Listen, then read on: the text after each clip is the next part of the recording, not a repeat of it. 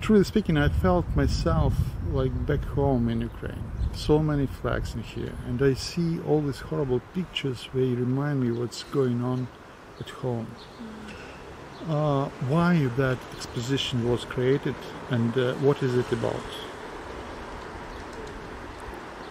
Well, so this is the performance artist you see in the tunnel, Monica Dirsite.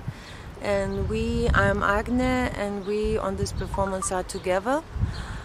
We truly believe in humankind, and we truly believe in kindness and in the freedom. So what we are doing here, we are representing the current world affairs in the language of art.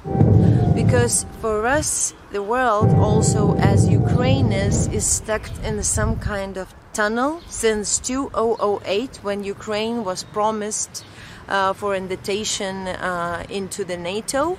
So our message is the demanding and asking to open NATO doors for Ukraine now, because it's clearly who is who in the world, who is evil and who is fighting as Ukraine does for humanity, for actually the values of NATO, for freedom and for love. So we have to choose, and we have to do it not only for Ukraine, but for whole NATO values and for whole Europe, because Ukraine's freedom is our freedom.